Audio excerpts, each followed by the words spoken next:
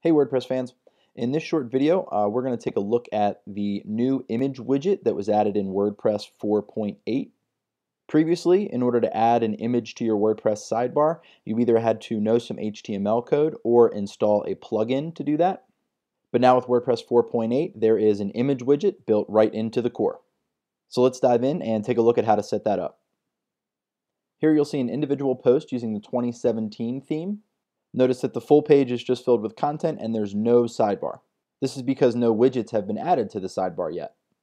So let's jump into the WordPress admin area. We'll add an image widget and I'll show you how that appears here in the 2017 theme. So we're going to navigate to Appearance and Widgets. You could also go to Appearance and Customize and add your widget in the WordPress customizer.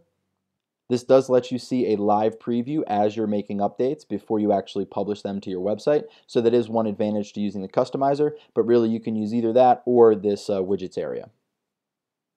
Depending on your theme, you may have multiple areas where you can add widgets.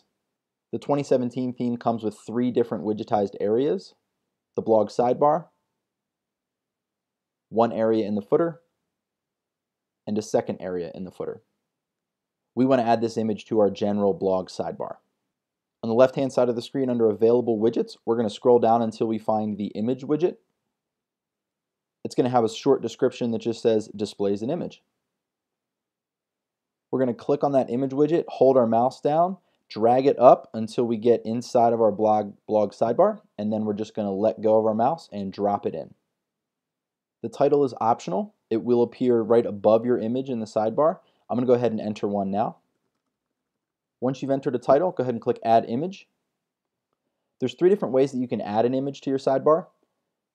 You can choose an existing image from your media library. You can upload a file from your computer. Or you can insert an image from another website using the URL. I'm going to choose this beautiful photo of the mountains that I've previously uploaded. Before we add it to our widget, there's a few options that I'd like to go over. Over here on the right-hand side, you want to make sure that all of your images always have an alt text. This basically just describes what you're seeing in the image. The caption is optional, but if you choose to enter one, it will appear slightly below the image in your sidebar. I'm going to give a little bit more context to this image and choose to put in a small caption. If you want this image to link to another page on your website or to a completely different website, you can do so down here where it says Link To. If you leave it set to none, then the image won't link anywhere.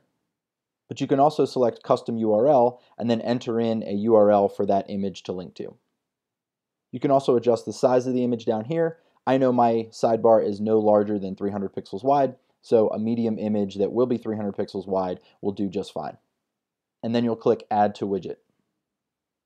You'll see a nice preview right here on your widget screen. If you need to edit any of the details that you previously entered, like the alt text or the caption, you can do so by just clicking Edit Image. And that brings up all the same image details that you saw there on that previous screen. Since we don't need to edit anything, I'm just going to cancel out of this. And the final step to make this image live in your sidebar is just to click the Save button. And now I'll come back here to my website and refresh the page, and you'll see the image appear in the sidebar. And there you go. The title shows up right here, The Mountains. Then you've got your image, and then this is the optional caption that was entered right underneath the image. I hope you guys found this short video helpful.